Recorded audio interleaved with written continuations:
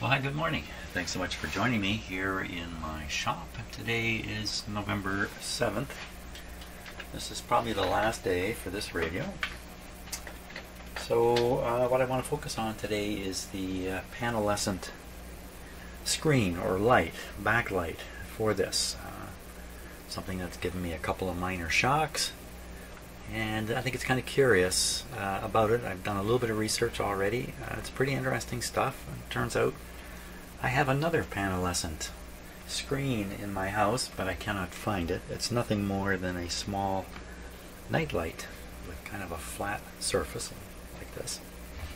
It glows a very faint green color, but I can't find it. I have to wait till the dark, I guess, to find it. So that aside, we're going to look on the internet at a few sites that talk about the Panelescent light. The Panelescent is actually a kind of a brand name. It's really got a more proper technical name. Let's just take a look at this one before we get going. So I did get shocks off the edge here, and I did find, and I dragged my voltmeter up and down the edge, that there is some contact to be made. It's not really visible here. Maybe up here you can see some rust. Down here a little bit of rust too. So what this is made up of will be a rigid panel, probably steel, a steel panel, and then a number of layers of materials put on the front. The last couple layers are clear so you can see through them. The deeper inside there's a layer that has phosphorus in it, and it so happens when you apply an electric field across this phosphor layer, the phosphor will glow, and if you have clear panels, the glow will come right through. You can also see that there's a couple of breaks or scrape marks here where the next level of material is exposed right here. Now what exactly that is, I don't know. That maybe that's the actual fluorescent material. I don't know. So this idea was discovered very early on in the 30s, but not really turned into anything too useful until around about this time or a little earlier. And eventually it found its way into quite a few products, especially automotive products, always in the idea of backlighting. That's why it's here on this clock. Sylavania, the company that made this clock, had a big thing to do with panelescents or panelescent panels. This was a bit of their stock and trade, if you like. So this one doesn't appear to work, but that's just how it appears right now. We're going to do a little investigation and see if in fact this panel doesn't work. Maybe it's just bad contacts. I'm pretty sure, kind of obviously, these are the contacts up here. I think I put the voltmeter on them and found voltage there. These panels, I believe they need a certain level of voltage to operate, and this one's operating with line voltage, 120 volts. So it's maybe a little like a neon bulb in that respect. You know, under 60, not going to happen. Over 80, it's going to glow. Something like that is going on. So the back panel here is a fiber material. We can see rivets going through here. You know, how have they done this exactly? Looks like you could pop these out, these plastic pieces out. Popping might be a little difficult. You might end up breaking them if you were to try, especially now they'd be brittle. But it looks like if you could take these four corners out, the panel would come off the backing board. And the backing board is probably what's riveted here to the clock. You could probably replace the Panelescent panel, probably that way. Just be popping these top clips off. Now I haven't moved these clips at all because I know from experience sometimes things like that, they're making successful contact. If you just leave them alone, they continue to make successful contact. If you move them, then you're into a whole problem of rusty surfaces and that. This doesn't quite look like steel here because it's not red rusted. It's just kind of a gray color, and this is very crudely done. Look at this. This is really crudely done, almost like an afterthought. So why these clips? And by the way, don't you need one clip to go on one layer and the other clip to go on another layer, so in between is the phosphorus material? This look like they're both clipped to the same layer. So there could be more about how this is constructed inside. I can see some kind of a line here. I don't know if that's on the camera. Yeah, you can barely see it. Just above my finger there's a white line. So maybe there's some structure underneath here we can't really see. Looks like a similar white line here, come to think of it. And you can see that this abrasion here where the top surface is chipped off stops right along this line. So there's some kind of structure in behind here.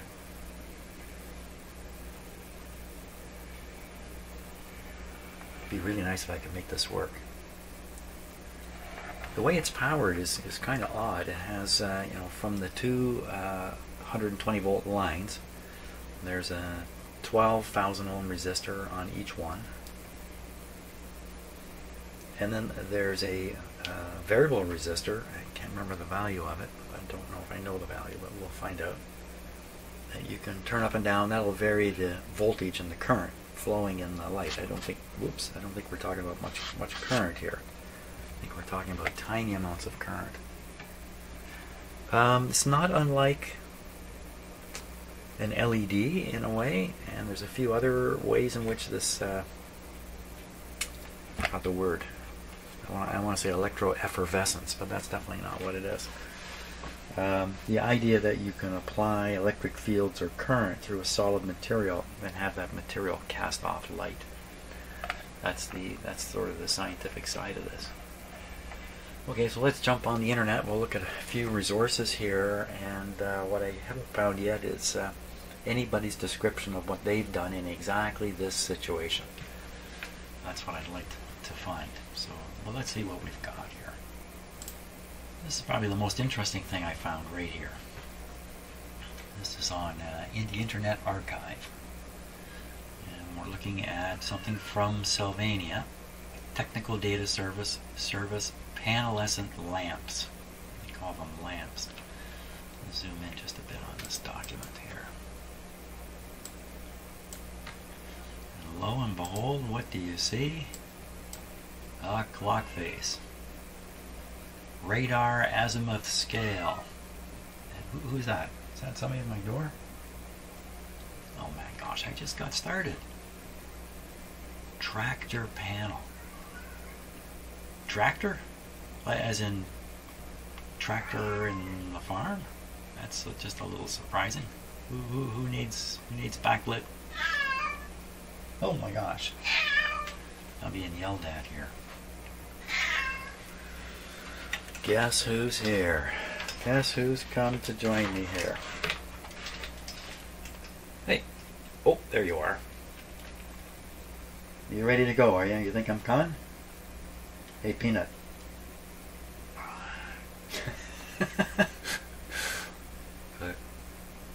He's given up. He's given up. Did you give up? He's leaving his tail behind. Have you given up? No. Okay. Yeah, I have to go and spend a little time with my cat. You see, they can't go out so much anymore, so it's up to me to entertain them now, for crying out loud. Here I come, cat. Here I come. Well, he wasn't interested in me at all. He wanted to go outside. So it's about 2 degrees outside, but the sun is shining. So he's gone out for a little bit. Great. Okay, back to what we were doing here. Tractor panel. Let's just take a look at this. Sylavania panelescent lamps produce light from an area source through the action of electroluminescence. That's the word I couldn't think of. Light is generated by excitation of special phosphors dispersed between 2 conductive plates by an alternating electric field. The electrical action is identical to that of a conventional capacitor, except that one of the plates between which an alternating voltage is applied is transparent to allow the light to be usefully transmitted. So they had to come up with a conductive but clear panel. Panelescent lights provide a uniform, low-power, rugged, highly adaptable light source. Construction: a panelescent lamp consists of a base metal plate to which a series of selected coatings is applied to attain a configuration such as that shown in Figure 1. Here's Figure 1. So we have the base metal plate, and we have a series of coatings, a ceramic coating to start, ceramic phosphor coating next, transparent conductive coating, I'm not saying what it is, that's probably part of the secret, transparent finish coating.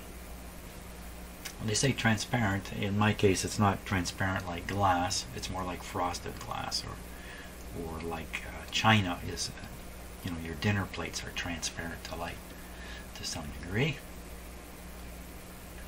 The manufacturing process consists of first applying and firing a ceramic coating to the base metal plate, followed by another ceramic coating in which are suspended the electroluminescent phosphors. A third coating is applied which is transparent yet electrically conductive. Finally, didn't they just tell us this? Finally, a transparent finish coating or glaze is applied. That's what's chipped on mine, the glaze coating. Electrical connections to the panelescent lamps are made to the base plate and the transparent conducting layer, which together form the light capacitor. So they're applying it to the base plate. So if they were going to do that with the clips we saw, they would have sanded away all the way down to the base plate, and on the other side sand away but only down to the transparent coating. And it looks so crudely done. Or has somebody done something to this one? This is 1964. The clock radio, I'm pretty sure, has to be from 1955. Next page. Things get a little technical now. Here we are. Look at this. I haven't looked at this that carefully. I just found it and thought, well, I'll look at it right now. Typical cutout. So there's a hole here, yeah, for the clock motor to poke through the hands to be mounted. Typical mounting hole. Luminous area. Non-luminous area for base electrode. Silver patch for top electrode. Silver patch.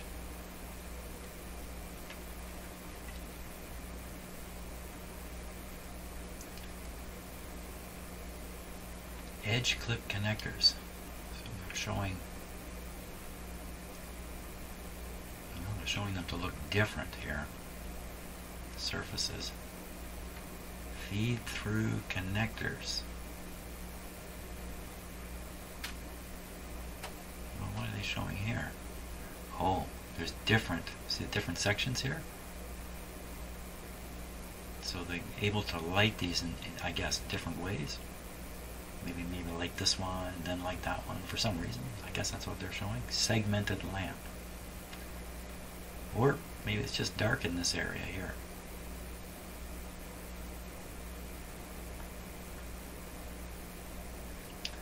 Theoretically, electroluminescent lamps can be made in any size and shape. In practice, however, it's desirable to work on flat or near flat surfaces. Current production offers sizes up to 2 feet by 4 feet.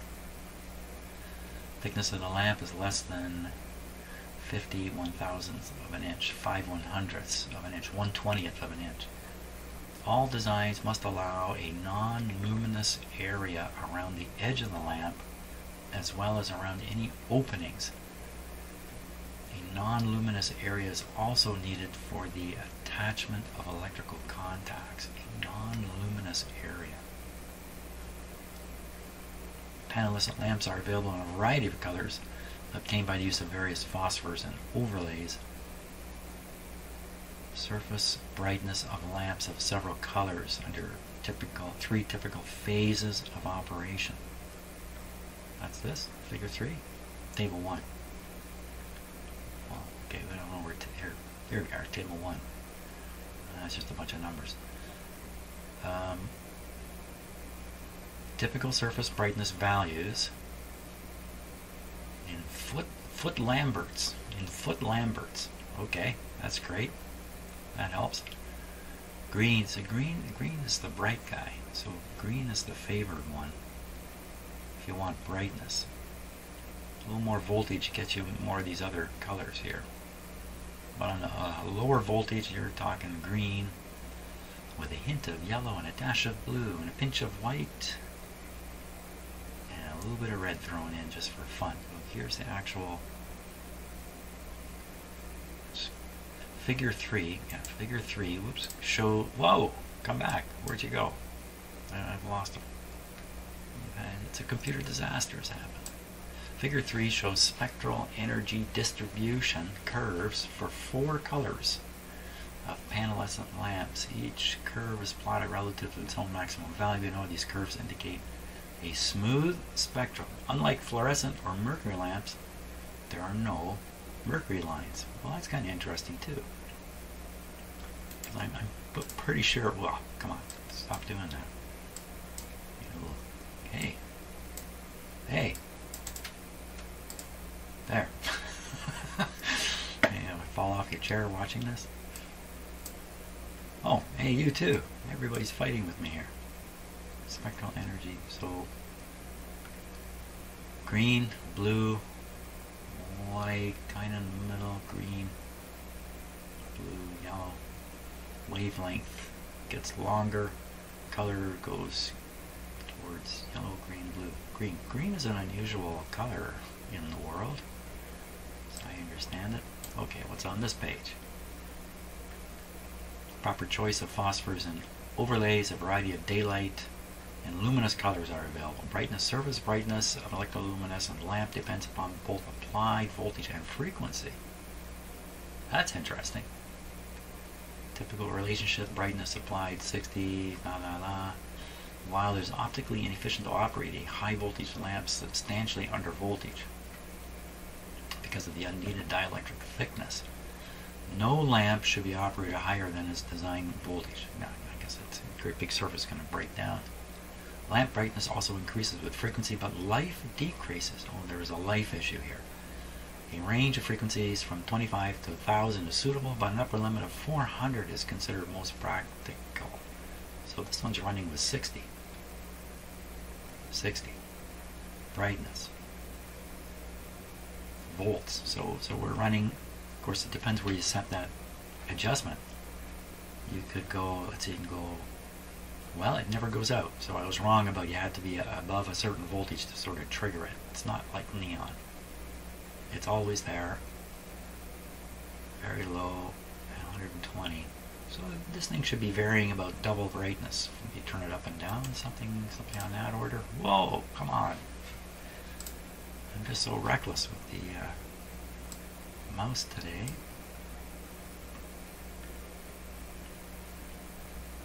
Current in milliamps, okay, that's it per square inch. So 120 volts, 60 cycles. Current in milliamps per square inch. Now, how many square inches are there? There's 1, 2, 3, 4. It's about 6 by 6. That's about 40 square inches. 40 times 0.1. 4. About 4 milliamps of drain through here. Impedance in thousands of ohms. Inches per squared. Inches squared. So 1 square inch. It's very high. Very high resistance, 350K phase angle. Well, it's a capacitor, so I guess the phase angle is off a little bit. I'm not sure why you would be too concerned about that. Why would you be concerned about that?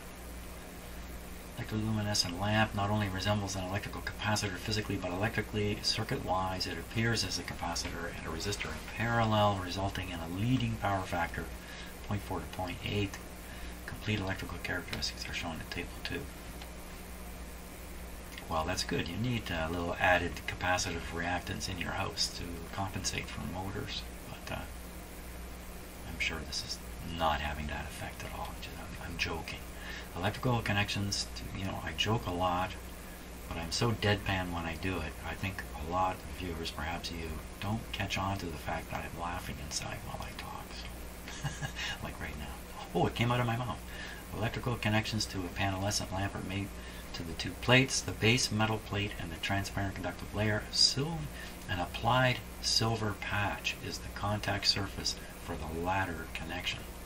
So you go right on the steel plate when they have to do something quite special to achieve the other connection. Silver patch. Either edge clips or feed-through connectors are used for the actual electrical connections as shown. So if desired, a single edge clip or feed-through connector may be used for the top electrode connection, and a pressure contact on the back of the base plate completes the circuit. If a completely flat lighted surface is needed, the base plate may be formed with a recess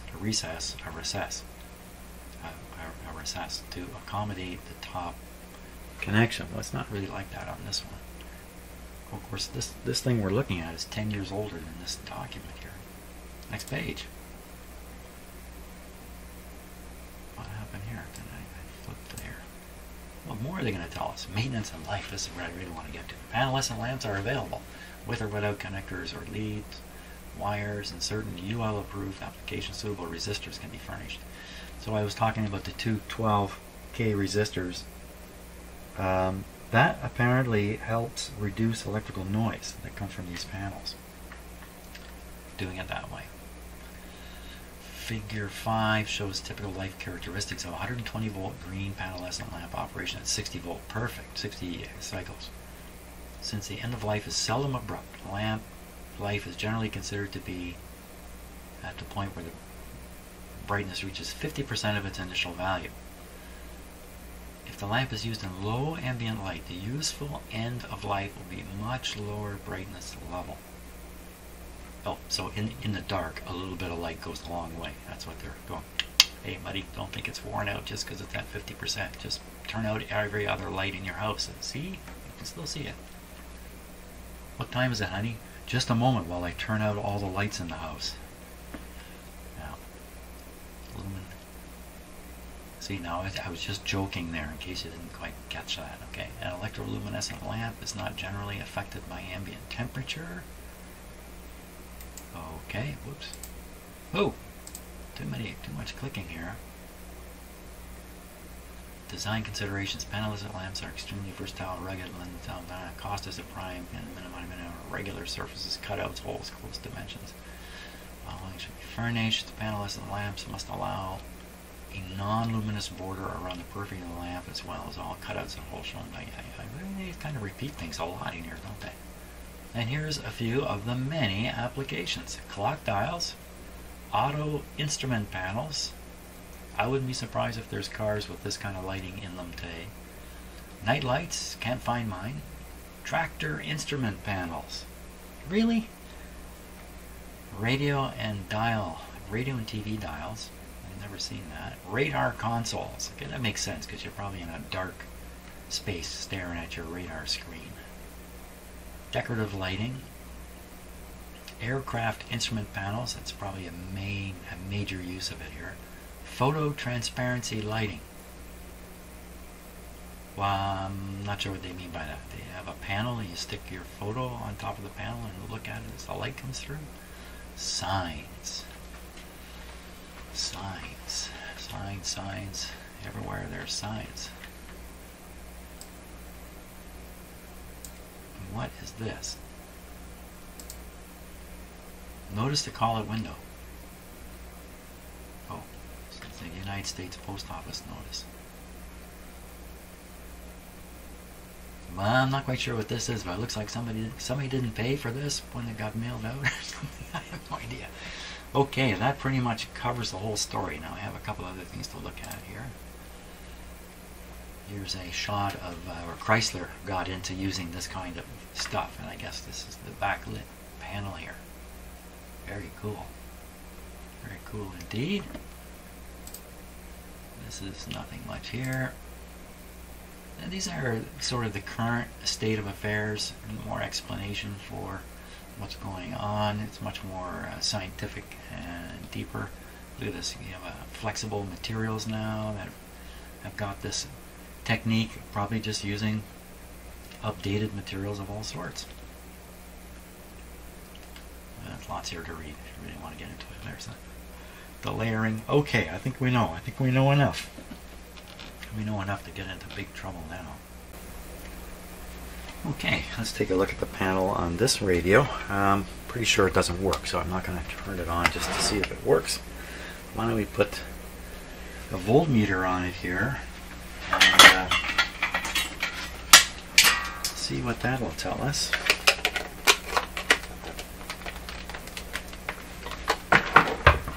Should be able to figure out which way the control works.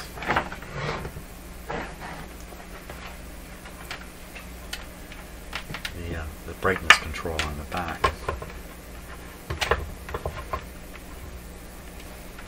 or if it works. Okay, radio off. Radio off. Switch on the back. Okay, radio's off, so we don't need that on. We dim bulbs just because. And we need to plug it in. Plug it in. There we go. Clock is running. So panelescent light should be on. Let's see what we get. 200 volt scale. What's up here? Ooh.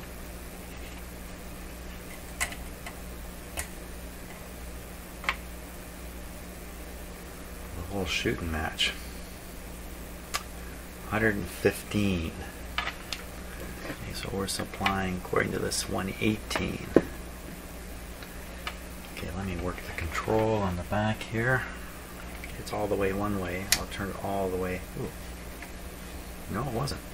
Okay, that's all the way one way.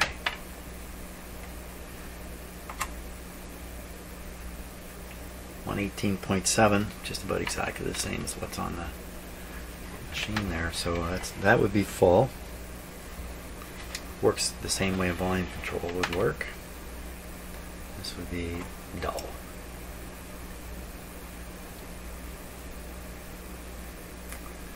There's not much difference there. How do we know if there's any current going at all? It's supposed to be, what did I say, 40 milliamps? 40 milliamps. Let's just see if I can somehow read that. This guy here. So we put this on AC, that's volts, current, 2 amps.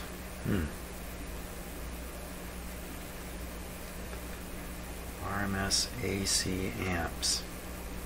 Okay, I don't know. It's a tiny current. I don't think this is going to be proof of anything here unless we see some current flowing. Oh, we got an interesting number there. So I thought it would be around 40 milliamps, and we see 50. No, that's not 50 milliamps. That's half an amp. Come on, it can't be half an amp.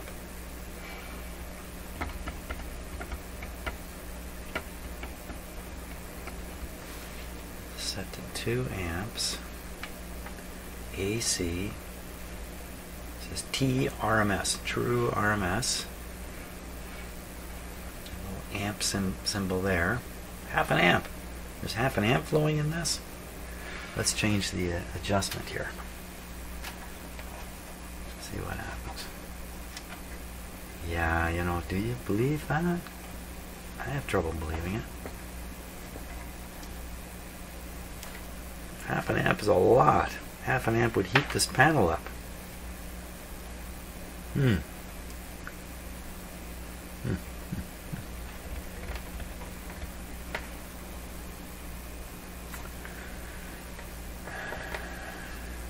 don't know, boy. Half an amp. Wow. So that'd be a half an amp flowing at 100 volts for easy figuring. That's 50 watts. That's a small space heater. I don't think there's any heat in here at all. It's a very small space heater. What's with this meter?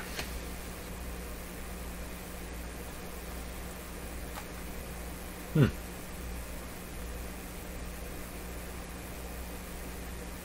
don't know.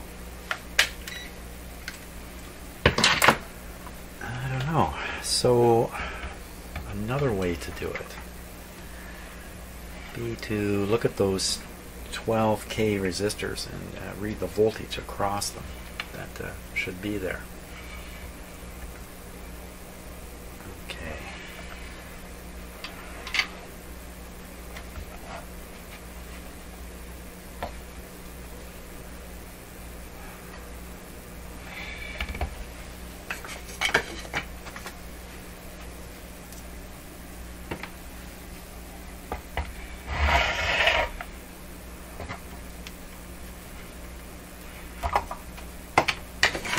Whoops.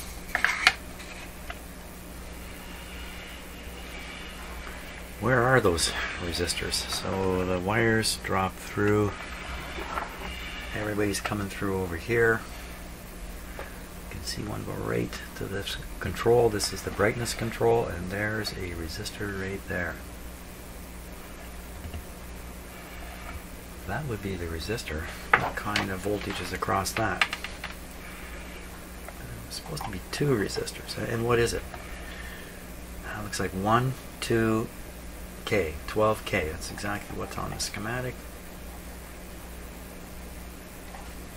0. I don't know what kind of reading I'm going to get out of this either.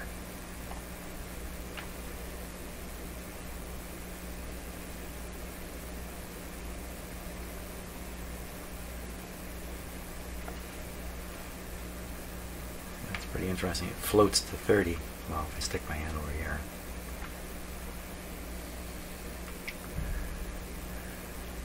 In the early days, when electric fields were of interest, especially in the power industry business, where they were making high voltage cable terminations, and they wanted to know about the electric field because the field causes a gradient, and the gradient can cause current flow. And if you get a gradient over a surface, you can easily get a leakage over the surface, and eventually, over time, that'll turn into a pretty good short, and pow! The termination will fail, because you're bringing up a high voltage cable and around it is a grounded outer sheath or something like that. So there's a very strong electric field. So to study these electric fields, they would take their termination, whatever it is, insulator, whatever they've done, and they would stick it into a vat of water or a container of water. And they would take a voltmeter and stick it with just tiny amounts showing here. Stick it in the water and move it around, and they would measure the field that way in the water, and that's how they came to understand. That's why old-time insulators, if you look up on the glass insulators so many people like to collect, they're curved on the surface. They're not like this. They're curved. Why are they curved? Well, that curve follows the electrical stress lines in such a way that over that surface there is no voltage gradient. There's no pressure pushing anything over that surface because the surface is following one of the gradient lines. And that's why they're shaped that way. So you get a succession of these coming down on your insulator, and every surface has no voltage gradient on it. There's still voltage between the individual pieces, if you like, of the insulator. A big insulator on a hydro pole. But over that surface, because after all, rain's falling on the surface, dirt's building up on it, that surface is going to become quite conductive. So that's kind of interesting, isn't it? I hope that's interesting. So we have to put this radio underwater and go like this and find out.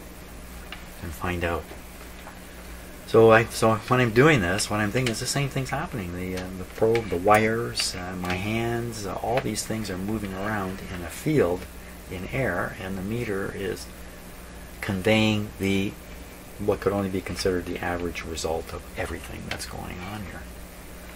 And it's not much different than doing this. Wait a minute, now we got a bigger shot there and then it disappeared. Get a better grip on it here. but it does come down into just the nothingness voltage. What about across this guy here? Well, there could be a lot. Let's put this up on 200. I don't think I'm going to hurt my meter any, but move the decimal point on the nothing. How can there be nothing? Because I got this turned to 0. Let's turn it. You know what? This way is going to be 0. I can picture the slider coming around inside. This would be 0 resistance. Make it 0 volts. This way is going to be putting some amount of resistance in here. I can see 37 there, but I don't know what that is.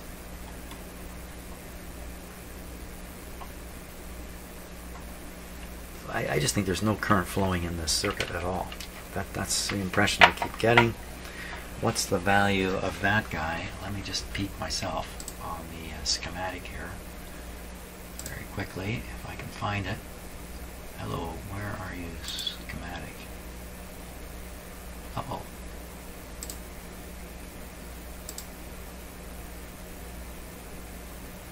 Here we are. There we are. Okay, and so the Panelescent meter, that's a 500,000 ohm variable resistor in there with two 12K resistors on either side. The panel is connected to the slider according to this. R13 and R12, if I look at the location of things, does it show up? They are 13. I'm just looking at a diagram here. No. What about the Panelescent control? That's not on here either. Well, I don't know what to make of that. So we only have one resistor showing here, and we see there's a wire going right up and off the other wires. Okay, let's follow the other wires at green. Don't stick your fingers back there. The other wire is a white wire.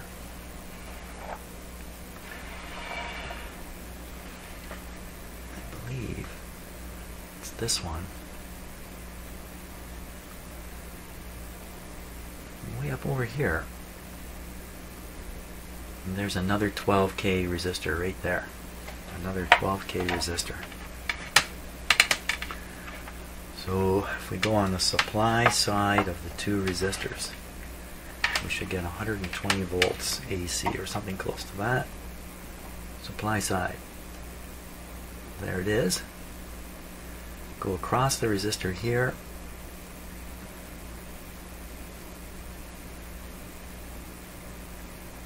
What's going on there?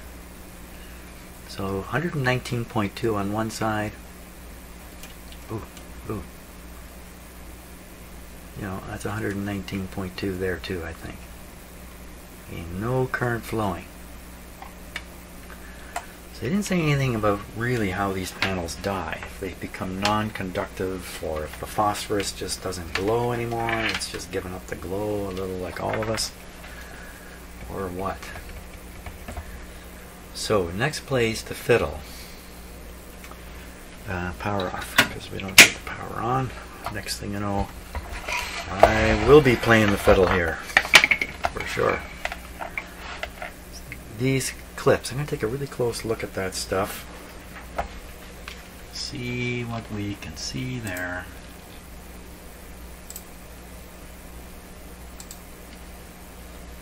Well, that's interesting right there.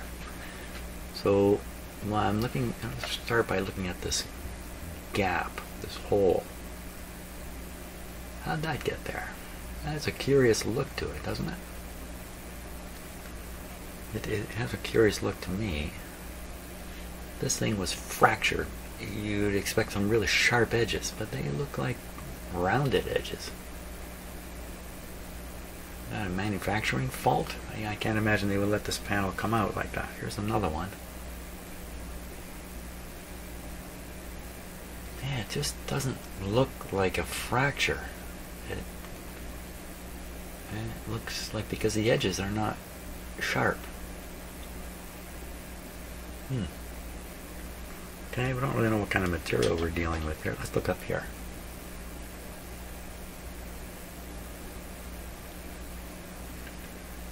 Well, that's interesting. Now they did mention silver, so I see some rust, but it wouldn't rust where there shouldn't be any steel. That's one of the clock control arms sticking out there. The black looks like silver oxide to me.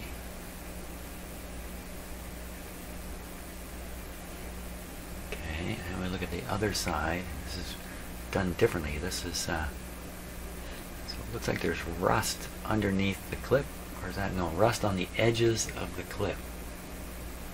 That's a little interesting too. Like some kind of fluid has come around from the surface. Like the clip is contacting that surface along the straight bent edge, and at either ends of the straight bent edge, if I can call it that, the contact surface, this rust has come around, as if something is crawling there from the panel. The panel doesn't look rusty, like it's steel, but look at how deep that goes. Does that go through layer after layer after layer? How would they get through those layers without causing a fault? And you know what? I think it comes to this line here. You see how this line is very subtle. It seems to go up here, come across here. So this is the area they talked about where it had to be a peripheral zone where they could do stuff like this. Oh, yeah, that's right. It's okay. It's turned off. So we expect to see something similar over here. Well, no, because you see, this goes all the way down to the bottom, all the way down to the bottom here, I guess. This one, you have to make contact. In fact, look, you can see it. I think you can see an edge coming up right here. Or maybe it's just the way the light is on the. I think it's just the way the light is. We need to get a little bit closer with that camera, so just bear with me a moment while I bring up the focus dialog box here. You don't really have a choice, do you, when I say bear with me? I mean, well, you can go play with your cats for a moment. Okay, here we are, maximum focus now.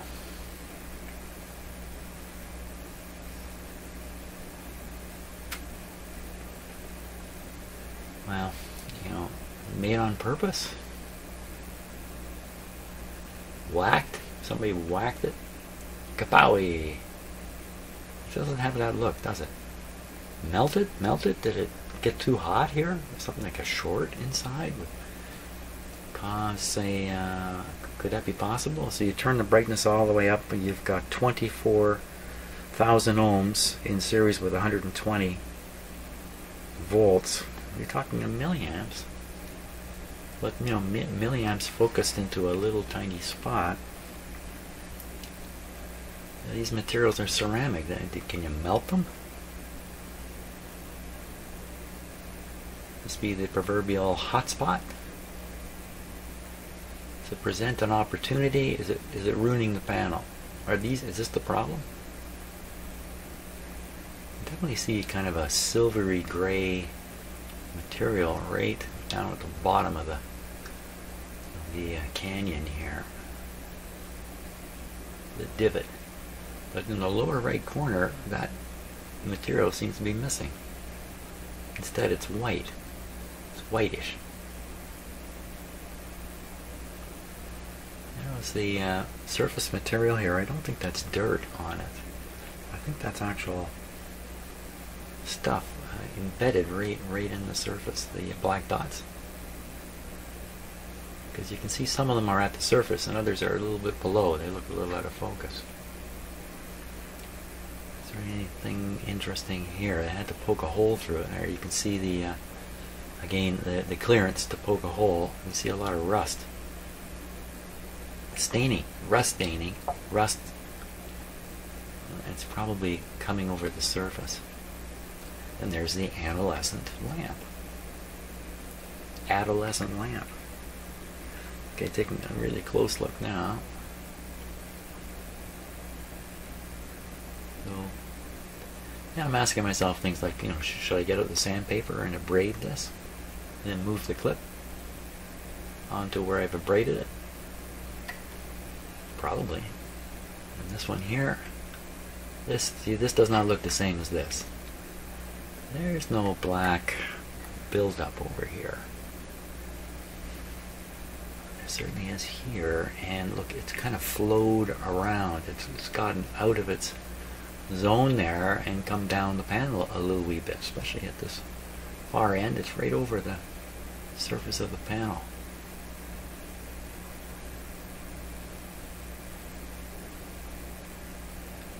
Why silver? Why would they apply silver? Look at, okay, so I can see now, I'm looking right at that, what is it, I believe is a piece of silver, and it's corroded away all around its edges.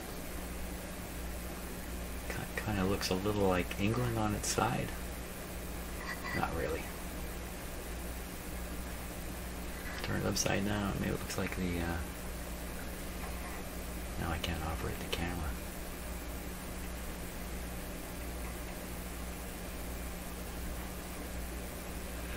So in the upper area here, I'm going to steady up the camera here just a sec.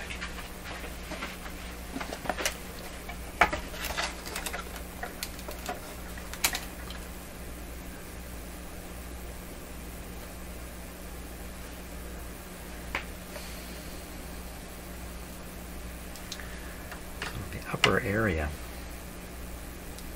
in here, it's discolored. Looks a little pitted.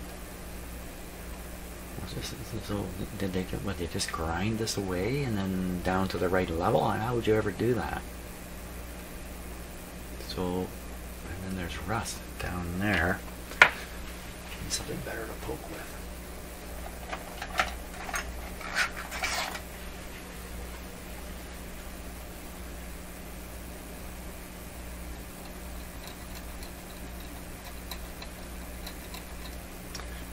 Pretty solid.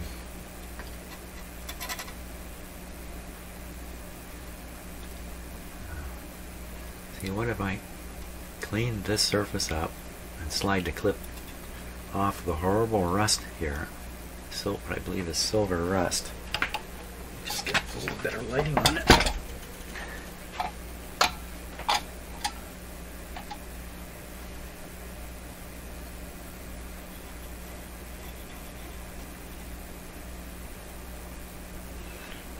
So if I scrape this black stuff off, there's no metal underneath it.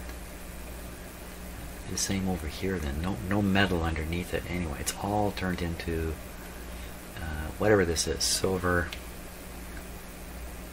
who knows, silver dioxide, silver oxide is probably what it is. It would strike me, the only hope is that this clip goes on this bit of metal here, and somehow the whole thing comes to life.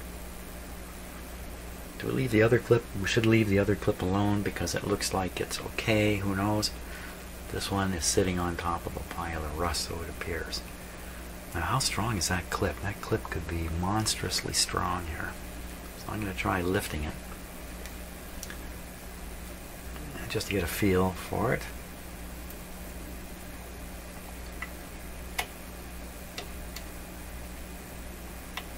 That's pretty strong, just as you would imagine. If you look at this, you see again right around the edges here. Whoops, bumped my camera. Right around the edges here,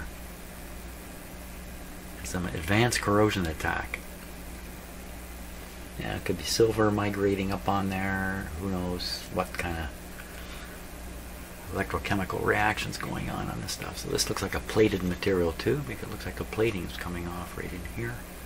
Chances are this is steel. Steel is springy. A lot of other metals aren't very springy, but steel is springy, so you can make a spring and make it out of steel. Steel rusts, so you coat it. So you coat it with whatever they use here, something nice and shiny, something that's maintained its shininess. So what's going on the back side of this? I don't know. So probably if I slide this over into this area, unfortunately the clip is going to run into this metal up here. Like I've only got this distance. And a tiny little bit of silver here.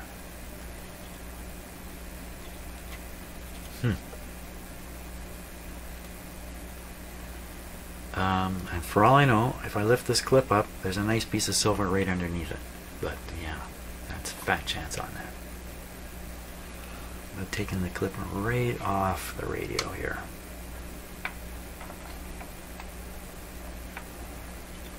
Not like that. I need my, let's see, very strong pair of pliers. Can't get under it. Okay. How about a weak pair of pliers?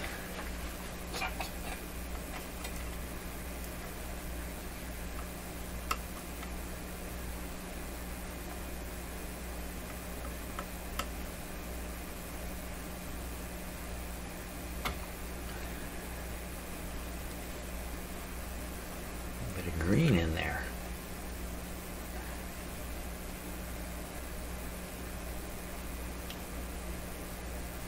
Plenty. It doesn't. I just set it there. It doesn't look like the clip came all the way down into the cleared area. Like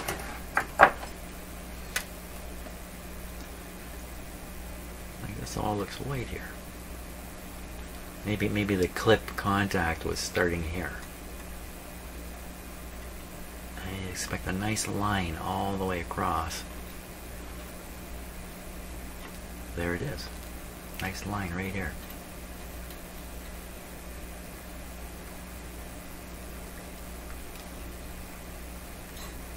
If I braid all this away, this is probably loosely adherent material. No, it's not.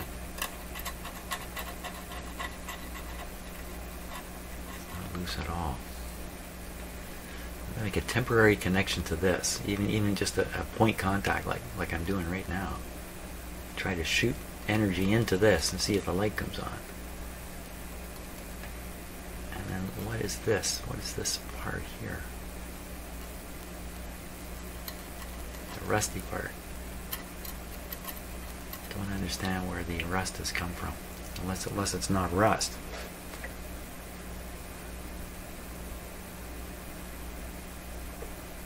Almost looks like the clip was there at one time, but I don't think so.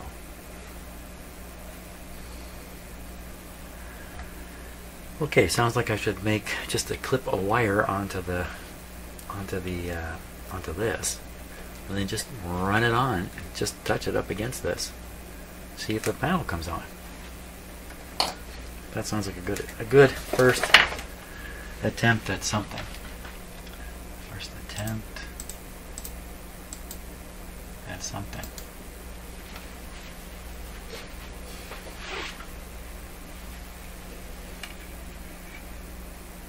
Now what if this falls off and bangs into the radio? I think that's a bad. You don't want that to happen. Okay, I'll bring it off myself.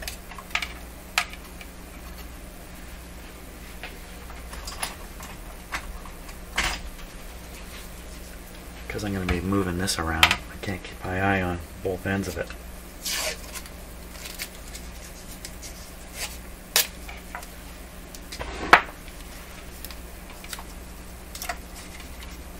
I'll just temporarily cover this up here.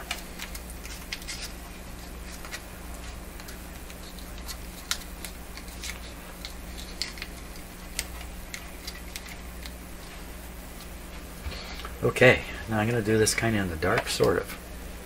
Let's darken down the room. There's some ambient light coming in from a window next door.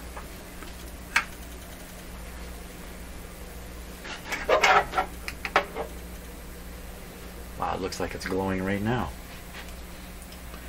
I have to have enough light to see what I'm doing. Really just going to kind of do this thing.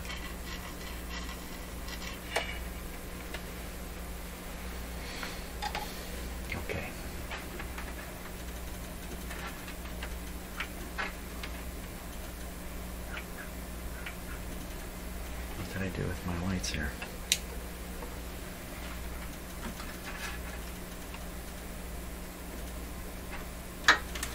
What happened to my lights? Oh, I'm in the dark. I'm in the dark about my lights.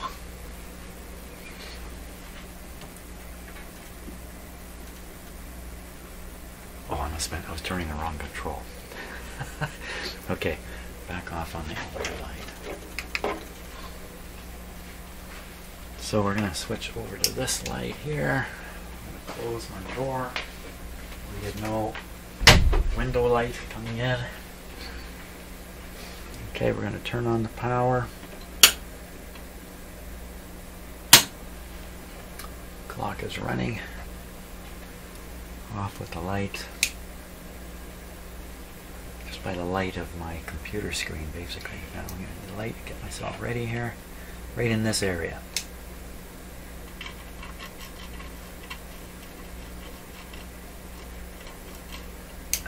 Let's just make sure this is turned up. Full blast. That's full blast.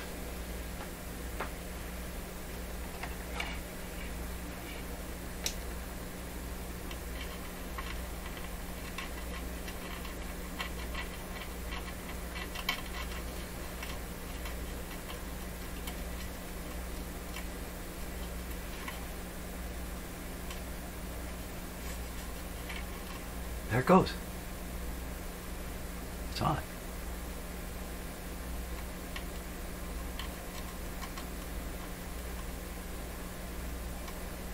Huh. You have to make a good connection here.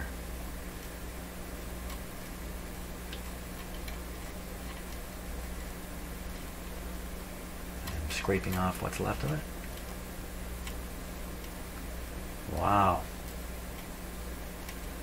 Very neat.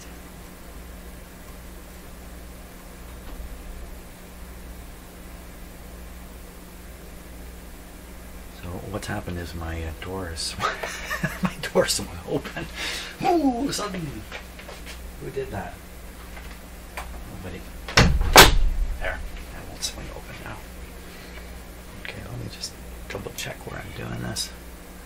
Doing it right on that little strip of what would be good silver, I think. And there it is. Well, I'm surprised. Now, how do you make a connection to that? You would what? The clip just won't get over there. How far over can we go? Turn the light off again. This is the area the clip can reach.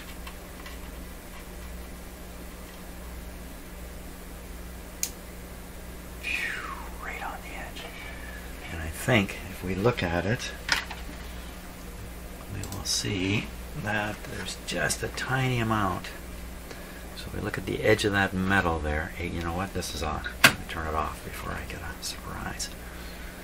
Okay, so we're looking, oh, just barely.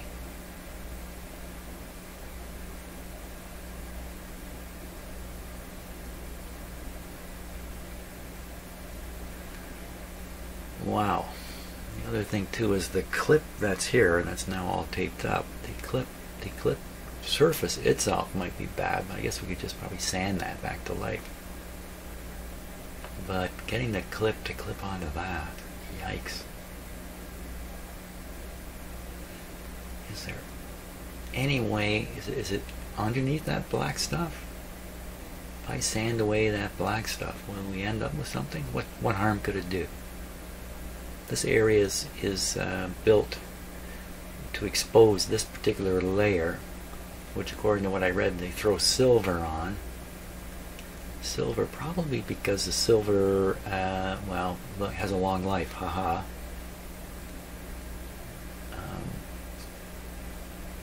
So my wife grew up in a town called Espanola. Espanola is a paper town. It has a big paper mill, has a river with a small waterfall. So they located the paper mill there because they could generate electricity to run the paper mill. Big paper mill. The paper mill produces a lot of this pungent gas, whose name I can't think of. Sulfur. The rotten egg stuff. Go into my wife's house where she grew up and pull out their silverware, and it looked like this. Well, it wasn't this egregious, but it all turned black from this gas in the air. So if you put this radio, if this radio was an Espanola, it would end up looking like this. Espanola is known for its stink. Sorry if you're an Espanola, sorry to say that, but that is your claim to fame. Stinky town. On the other hand, if this was kept away from all gases somehow, kept in a plastic bag, I don't know how you'd do that, this might still look like silver. So my perception of this is the silver has completely corroded away up in here. And these small strips that are still, you can still make contact with, aren't extending down under the white stuff here. They are laying right on the surface that needs to be energized. So a little bit goes a long ways. Put 40 milliamps through that? Is that what I was just doing to make this thing glow? 40 milliamps? 40 milliamps, that's not a small amount, particularly small amount.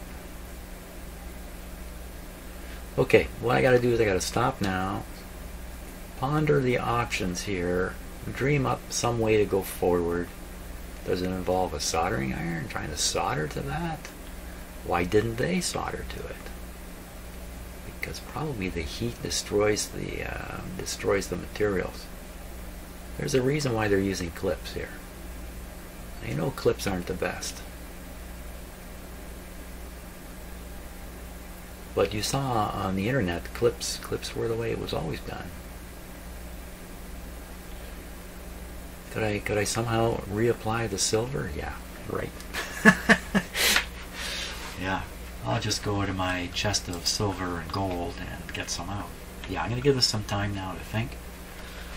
It's 5:15 on this clock, but the real time is 11, and new time because we changed the clocks last night. Okay, I gotta think about this a little bit.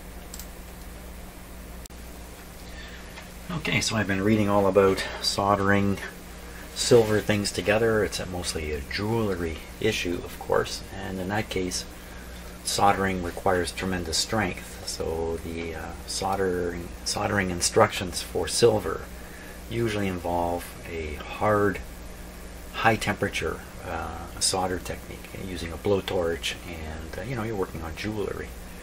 Well, I'm not about to pull out a blowtorch on this. But it does look like it is possible to make solder stick to, like regular solder, my shop solder, stick to the silver. And so there's some opportunity here to lay a wire across the remaining silver and then attempt to solder onto it. I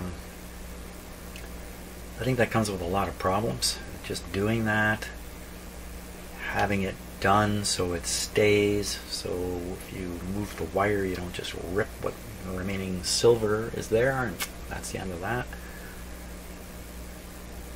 So to get a successful repair here,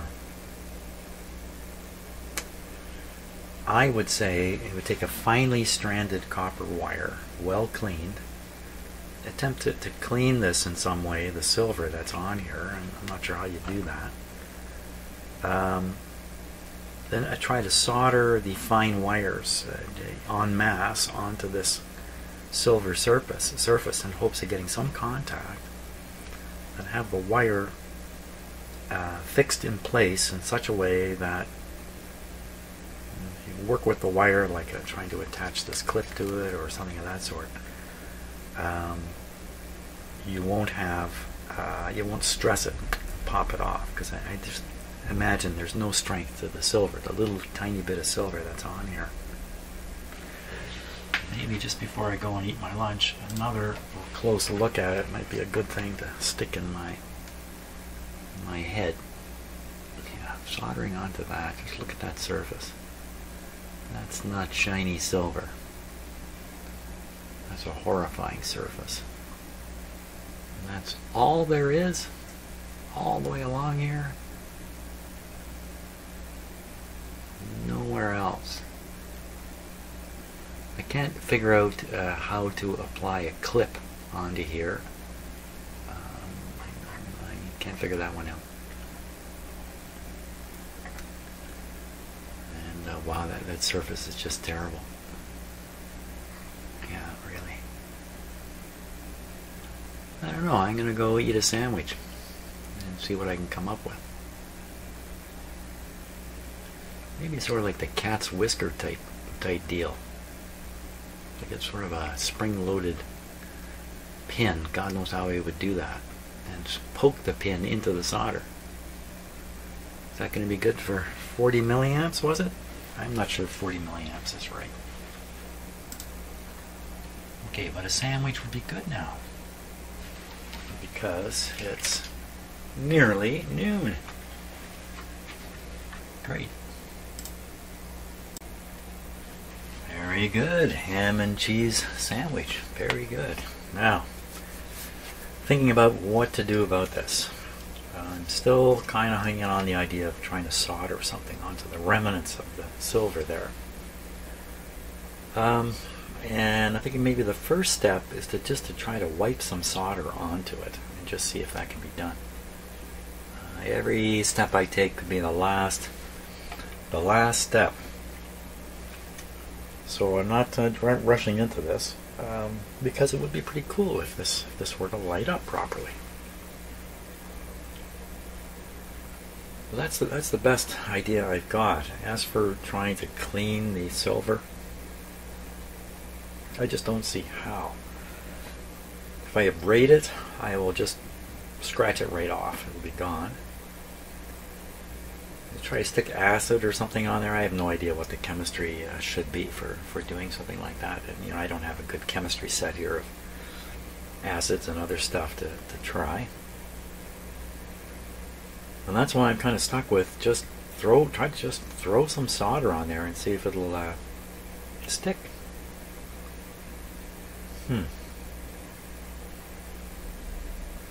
But I do want to think about, one thing about making this panel glow when I was dragging the light across it, it indicates that this clip is working over here. Okay, I'm going to let those ideas settle in just a little bit further here before I actually attempt something. Okay, well, my intention is to try to stick some solder onto that, and it just looks totally impossible.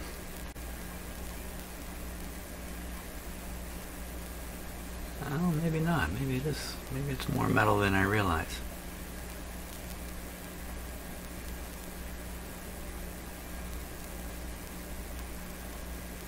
Yeah, I'm not. This is not sticking solder on it yet. You can see little bits of it way up in here. Probably it ran all the way across.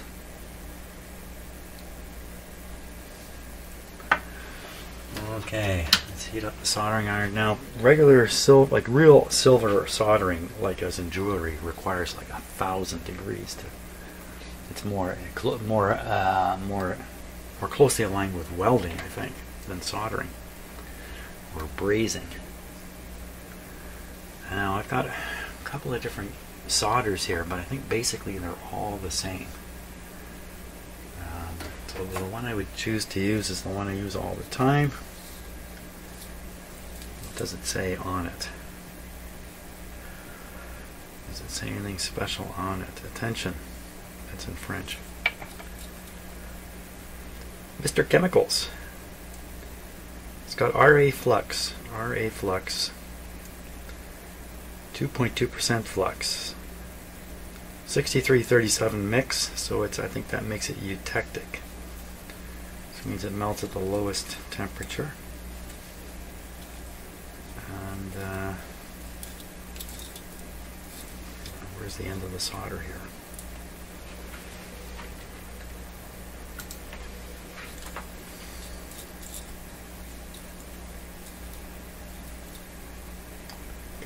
Who hid the end of it? There's no end. There it is.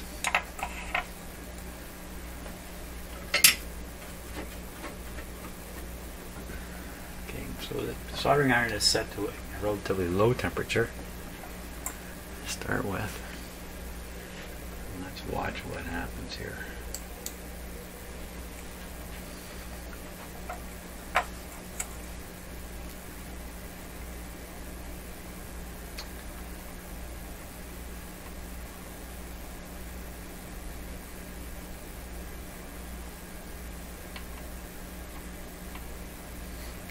I use the ceramic materials that are put a little on the back of the soldering iron.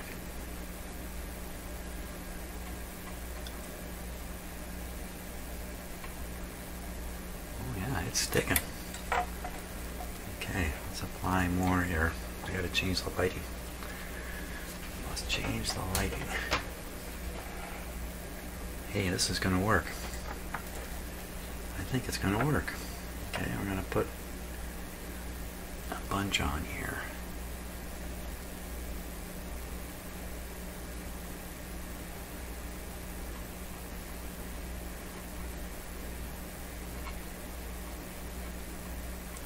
It goes on and comes off. Ooh. What's happened? It's all gone dark. Oh.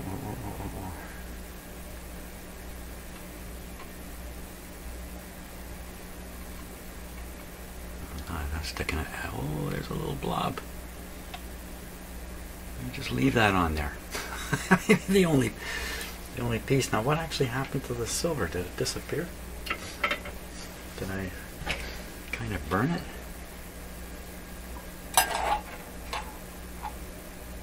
Well, I wasn't on it. That's why it stuck where it stuck. I guess because I tilted the view here a little bit. Let's try again. Smear the solder across.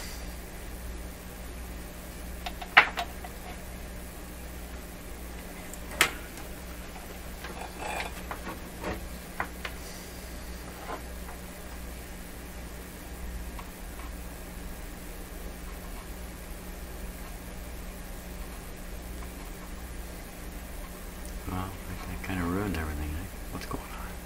What's happening?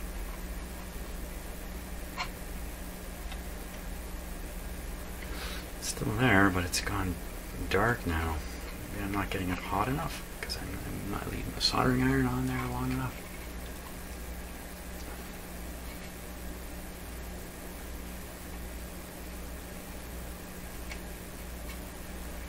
Looks like you get one shot at it, and that little tail end there has some solder. I'm going to stop now. Looks like the more I try, the worse it gets. Okay, so we got a little bit of solder stuck there. Now, what I gotta think about is the wire. How am I gonna hold a wire there?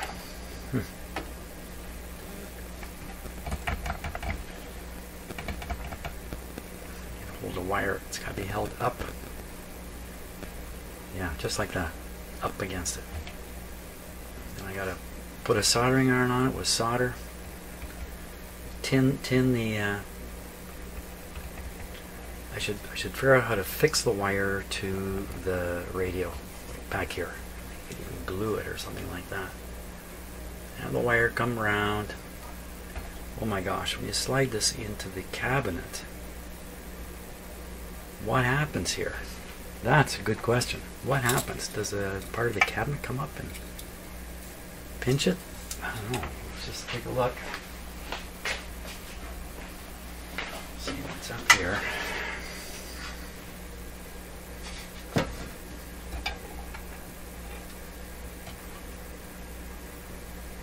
There's a distinct bordering shape here.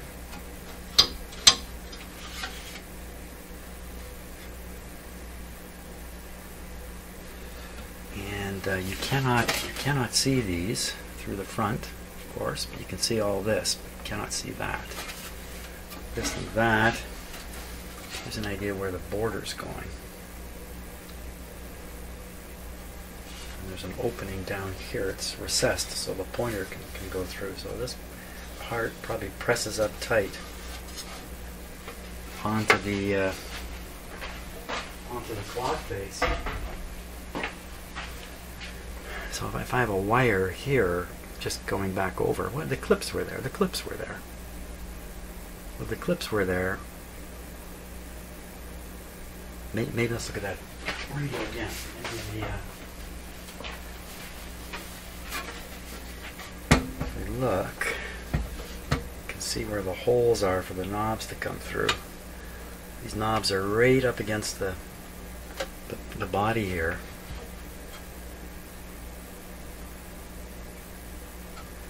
Yeah, so this piece is riding well below these clips. So that means if the clip and its wire had space, my wire would have space too. Okay. Okay, just trying to think of everything that can go wrong so it doesn't go wrong. So why wouldn't I just cut the wire from here and try to solder this wire on? Why wouldn't I do that? Let's just unplug this to be super duper safe here.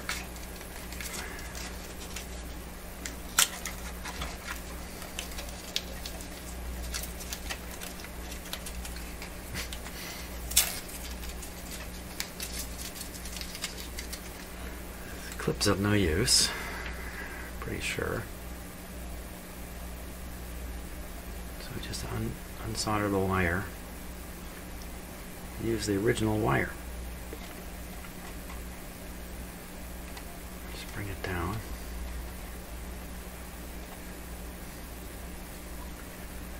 So I don't want the wire to tug on this material, because I'm pretty sure if I manage to solder it and then I let the wire tug on it, it'll come off. It'll pull pull what's left of the silver off. So I need some way to make this wire sit where I want it. It's a stranded wire, so it kind of has a bit of a mind of its own, along with that insulation too.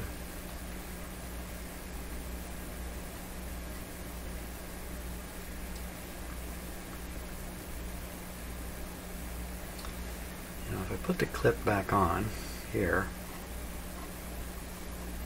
and I could have something under the clip that comes across. It makes contact with the solder I've put on there. It's like a clip extension. Like a very stiff piece of metal. You can tuck the clip up this tight. A piece of flat metal. I should try that first maybe before trying to solder to it. I've raised this with a bit of solder. What I need is some kind of stiff material like steel. Steel is just not the best. Let me do some experimenting here. I thought I was going to experiment with this big piece, but then I thought, well, if I get it on there and everything works, then I'm going to have to take it off and do it over again, and maybe it's not going to work second time around. So I'm going to cut what I think I need here.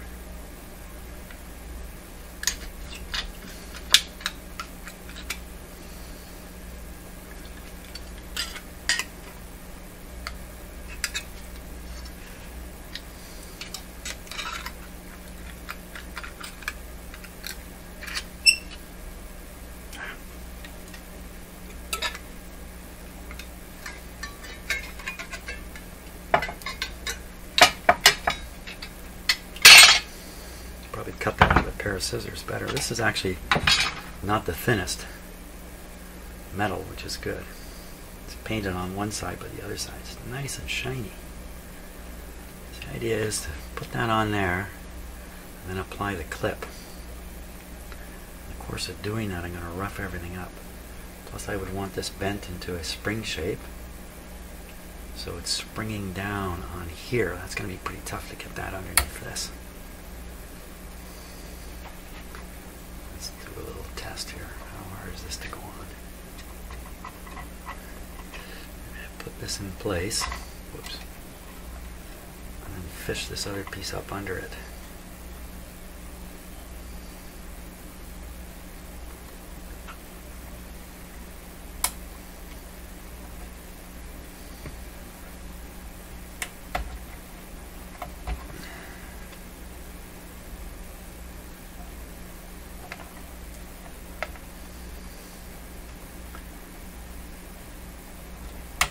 There it goes.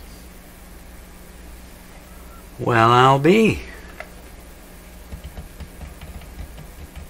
Let's see if this worked. Did this work? Okay. Lights out. Power on. Just one more light yet. Power, everything okay here? Nope. Power on. Okay, motor's going. I don't see any light, but it's pretty bright in here. And off with the lights. Well, I don't think it's glowing. Now, did I fiddle with the control at the back here?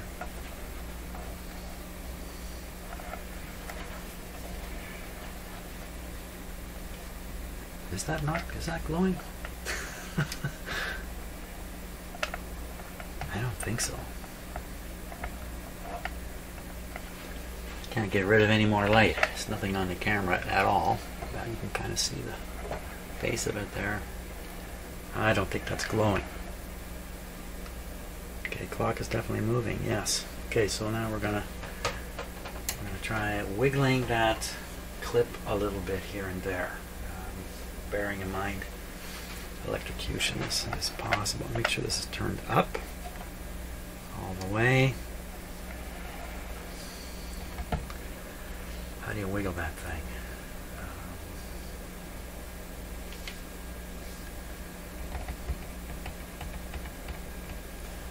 Just try moving it a little bit. Okay, back to the darkness.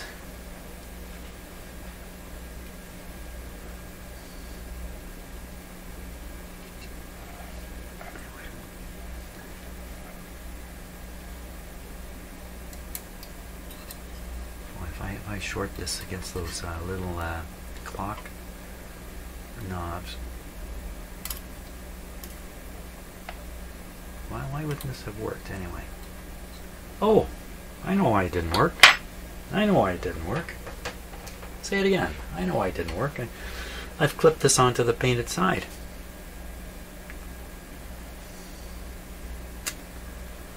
That's the problem with this.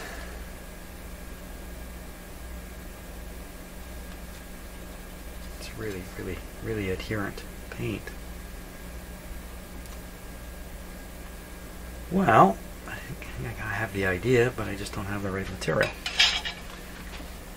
Could have thought of that. Yeah, I did think of it. Okay, new piece of metal. Watch my own meter. Very good. Painted side. Hey, what's going on there?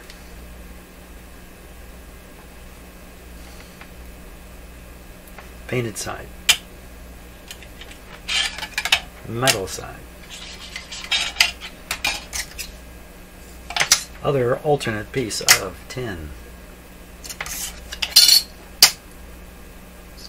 Looks good to me. Okay, so we're going to cut the strip here. I should have thought of that. Paint on one side is going to be trouble. Cut it. About the same. This is not as strong, this metal. It's a little bit thinner, unfortunately. And we're trying to make contact with a bump of solder, so I don't need a toothy thing. I need a flat. Even curl back a little bit.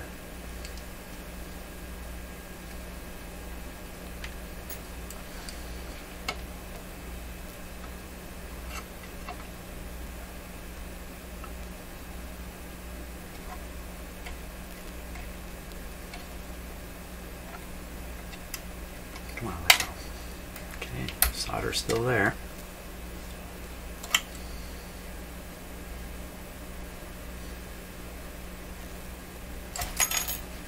You son of a gun. Safety in the shop. Let's turn the power off. Let's unplug it. It was very, very mild, that shock I just got. I could hardly feel it, but scary nevertheless. Duh, how stupid can you be? I'm playing with potentially an electrode. This thing here is sort of right on the outlet. Okay, go. Come on, I've got this on the wrong clip here. Mumble. Okay, we're going. Yeah.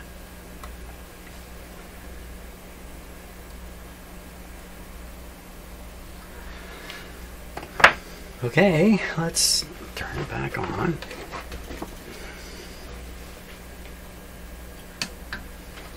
Did I see it come on? Did it just come on? No, not that. Big light, big light. The big... It's on! Son of a gun. I like to... Oh. It's on. Why was it flipping there? Was that my imagination? See the brightness going up and down a little bit. It's very weak in the camera, but looking at it with my eye in a dark room, it's pretty dark in here, that looks great. I can see the second hand going around. Let's adjust the level just to see what happens. Okay, here we go. Down, down, up, up, up, up. Now I can cheat it into being brighter. Or does it get much brighter? Maybe it doesn't get much brighter than this. It's right off on the... Oh no. So I can still see it barely myself. Yeah, same as the camera. But it looks much better with the eyeball. The camera's gotten so much noise in the video image. Well, I'm really impressed. I'm impressed. So I could first of all turn the power off and then plug it. I could slide this clip over further and put more pressure on it. Is it worth doing? Why would I want to do that?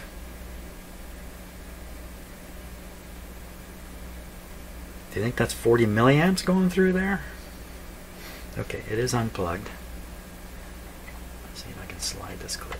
This is where I go from having it fixed to ruining it.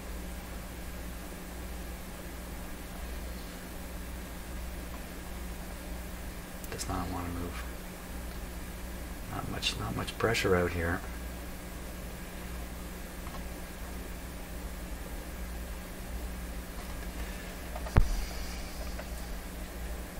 Well, you know what? It is really close to this. It's closer. Well, go a little bit. You could slide the whole metal band this way. The whole kit and caboodle. Wow, it just doesn't want to slide. Is it because I'm really not loosening it? Maybe that's what it was. Oh, she's going places. Okay, that's a whole new deal. That's much closer.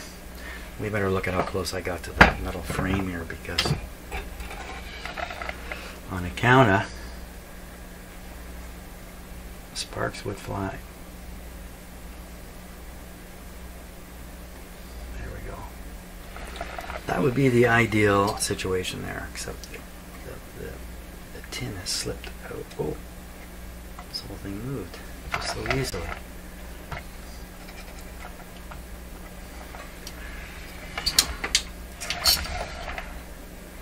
It looks like the other clip.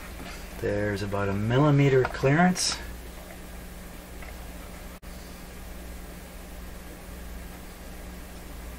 There's about 1 millimeter clearance. Check it and see. Check it and see. Yeah, look at that. Okay, you saw it and I saw it. We'll probably never see it again because the room has to be really quite dark. So, but that's cool. That's cool. I wonder what kind of life these things actually have. and I suspect they have a long, long, long life. And that is hardly dull from how it was when it was new. It's probably, it's got to be duller. Maybe it's 25% of what it was when it was new. Maybe that's a realistic estimate. Okay, you know what? It goes back in the cabinet now, and let me take a look at it. Fantastic. There it is, glowing away. And it shows, what, about 2:13 on that clock or so. Hey, that's what time it is, 2:13. Fantastic. And now for a great unveiling. You know, I'm very poor at doing this kind of sort of unveiling thing. There it is. Walter, Mr. Louis, are you happy with what's happened to your handiwork from so many years ago? I hope so. This is the closest thing I had to somebody who's curling. That's not curling. And again, this award went out to Pam Behan, Ruby Ingram, Mabel Dilworth, and Stuffy Reed, the Skip. Donated by West End Radio Limited, Walter Louis. Well, let's listen to it. Okay, flipped it on. See, tune it to, this would be just about the right spot right here. Not bad, eh? I did just put some oil on the wood and just clean things up and polish things up a little bit. Nothing too spectacular.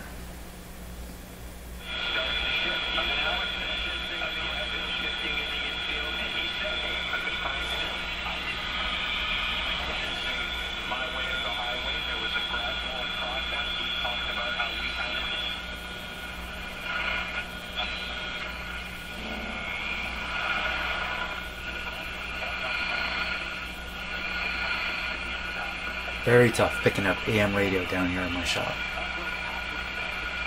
So, here we are. Thank you very much for watching, and very happy with how this came out. I had a lot of trepidation about even taking it on at all, but fantastic. I'm really happy with that. So thanks a lot, and enjoy your day.